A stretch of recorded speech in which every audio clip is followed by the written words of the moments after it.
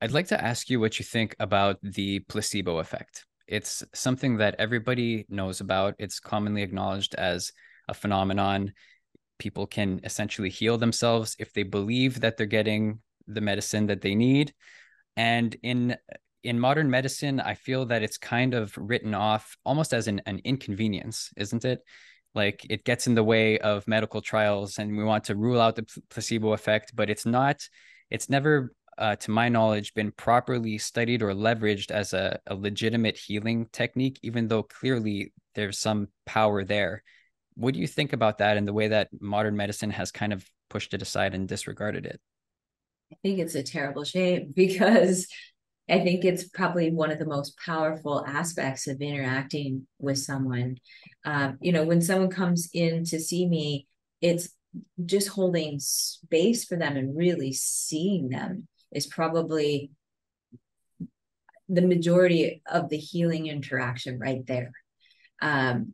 Just recognizing them, hearing what they have to say, kind of me kind of shedding light, whether I'm vocalizing that or just doing it just in my own mind, kind of shedding light on their situation and kind of like almost like intuition to intuition or kind of super conscious to super conscious, communicating with them and letting them know that they can take care of this by taking a look at it and understanding that there is an energetic underpinning. I think like that there's a lot of communicating that's happening, just from like a super conscious level with somebody. That's probably, I don't want to put a percentage on it, but 80%, 90% of the healing interaction. The other thing is when I'm with somebody, I find love for them, in a very big way. Like it's like no matter, I find love and compassion for them. And that kind of holding them in a heart vibration just seems to have a healing effect. Like how do you measure that? So then, maybe I'm recommending some supplements or something, or some physical substances that they're taking.